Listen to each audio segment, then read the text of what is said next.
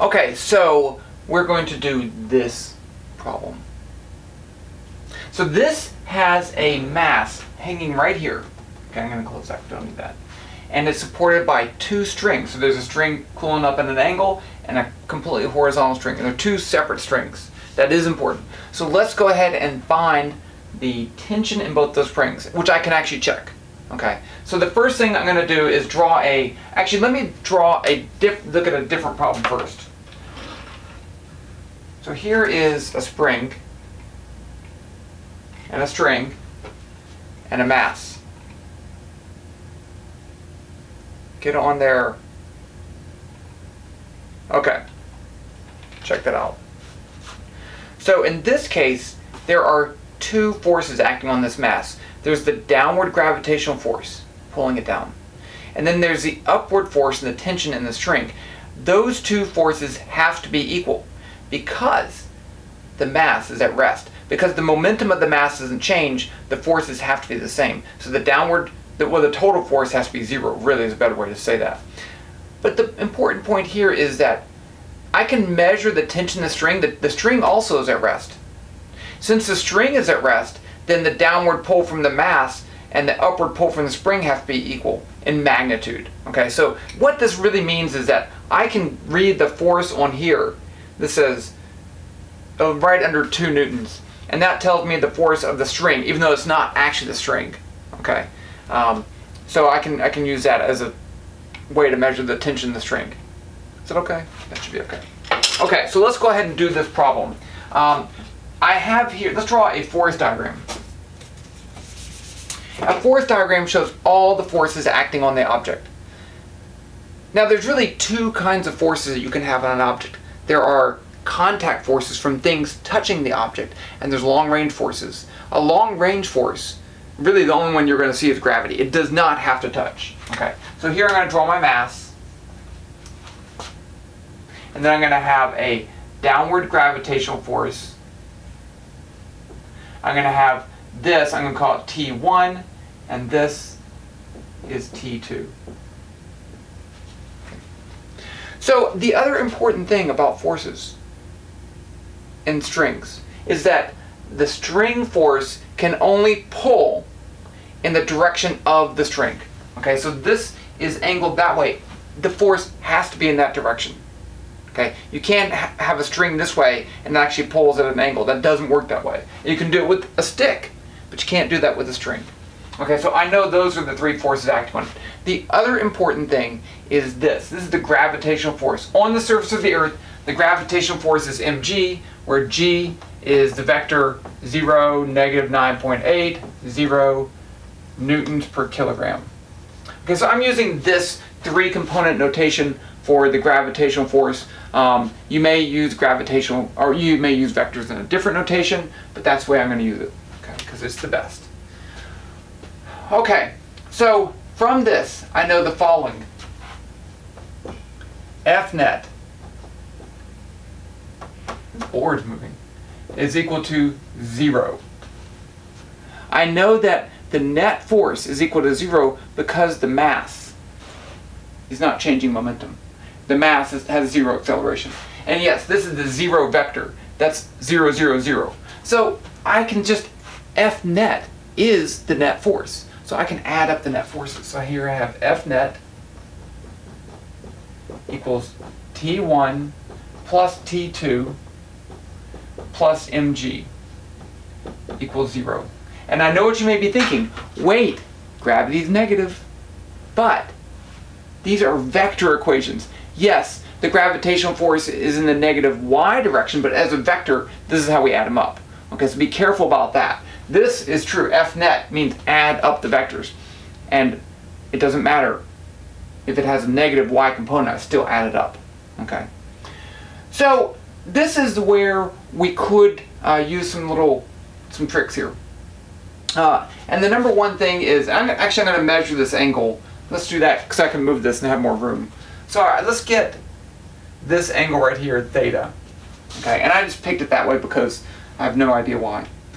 So I'm going to kind of approximate that angle using this protractor. And it's going to be really rough because I don't really have a good way of measuring that. I'm just going to estimate it here.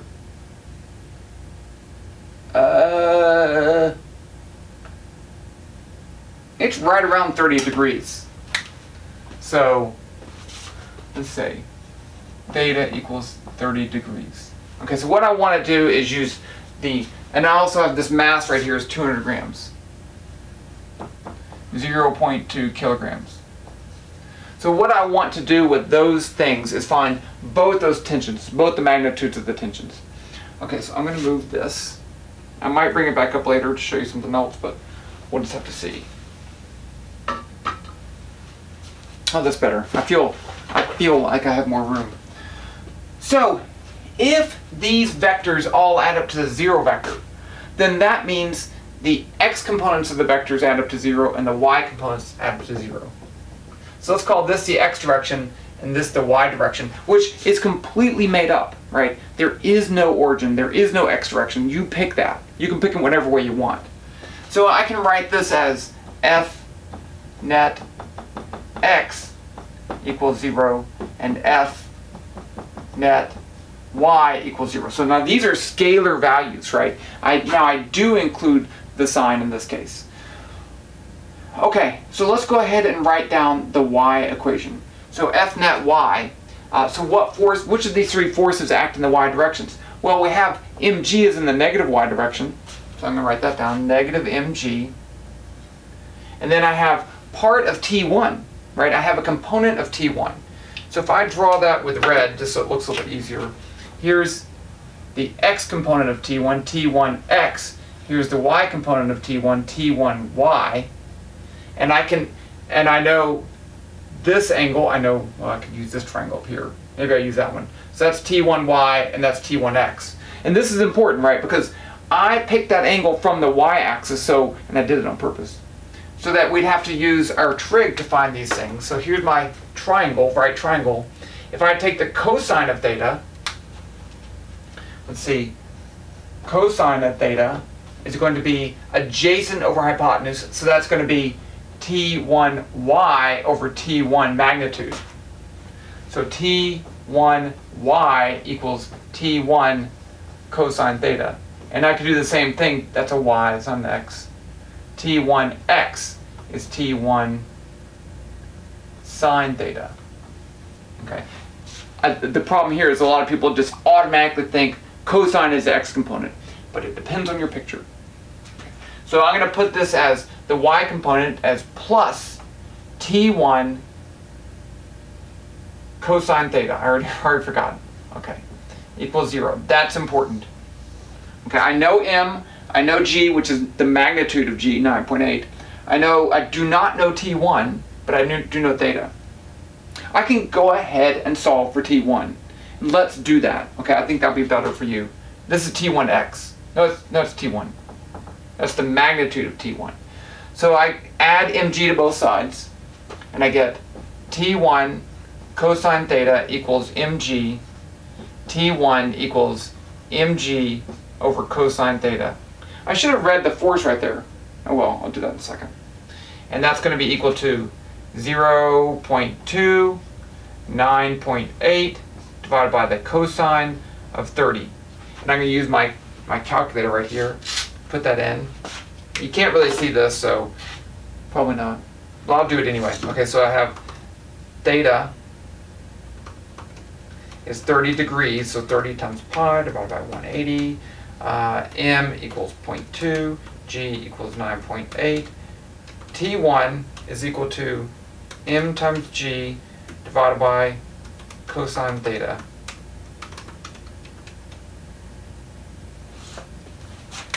I get T1 is 2.26 newtons. That's the magnitude of T1. I'm going to write it as a vector in a little bit. Okay. But I already know that the y component is just mg. So let's write it up here. Mg equals, let's just calculate that, just for fun.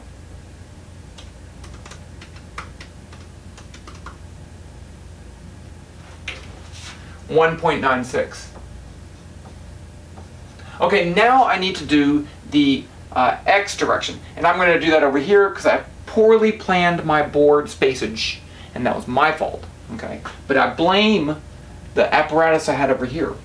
So now if I look at the x direction, there are two forces in the x direction. There's the x component of T1 and the y component of T2. So I can get T1x, which is just going to be T1 sine theta, minus T2 equals 0. So T2 is in the negative x direction, and it has no y component. So right now I can solve for T2. T2 equals T1 sine theta. So let's just put that in here.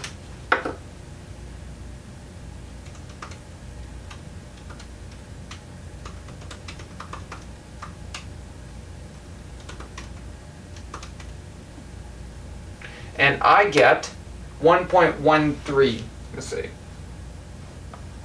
And that's the force in newtons. Okay, so now I can write these two tensions as vectors. So let's write that. T1 is easy. It's going to be negative 1.13 newtons, 0, 0 newtons. Now for the x component for T1, that's T2. T1 vector is going to be equal to 1.13. That's the x component because we already calculated that. The y component is this 1.96.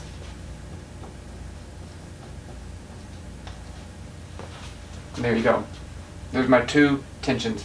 Now let's check. I'm going to bring my little apparatus back up here. Hopefully without knocking it over. Okay, so down here I have a 100 gram mass. So in a 100 gram mass, I know that the tension in this string should be constant. So that's going to give me about 1 Newton. Because I have 0.1 times 9.8, it's going to be, 0.98, and I have 1.13, so I'm off. But there's some friction in this, and I measure the angle poorly and stuff like that, so I'm pretty happy with that. If I look over here at this scale, I get 2.7 for the tension in here, whereas I calculated 2.26. So again, it's not exactly correct, but it's pretty good. I'm pretty happy. Okay. Let me show you something else. If you look right here, I actually have two strings. I have two strings that are connected to that mass, or two separate strings. What would happen if I just replace that with one string? I want to show you something cool happens. So I'm going to see if I can take this off without making a mess. I'm going to take off that, and I'm going to take off this, and I'm going to take that off. So now I have just one string. One string. I'm going to connect that there. I'm going to pass this through here. And I was going to use two springs, but the pulley, well, don't worry about it. Okay, and now I'm going to hang the mass here. See that? That's different. But the important thing is that this string is the same as that string. I want to stay on this side so you can see me. This string is the same as that string. And a string, a continuous string, has to have the same tension in it. So the tension on this side has to be the same tension as that side. So what that means, if you measure, you should try this and measure it. This angle has to be the same as that angle. It has to be. You can't not make that. Look, if I move it over here, it just slides over there. Because the x components of forces have to cancel. Because those are the only two x component forces. Okay, the end.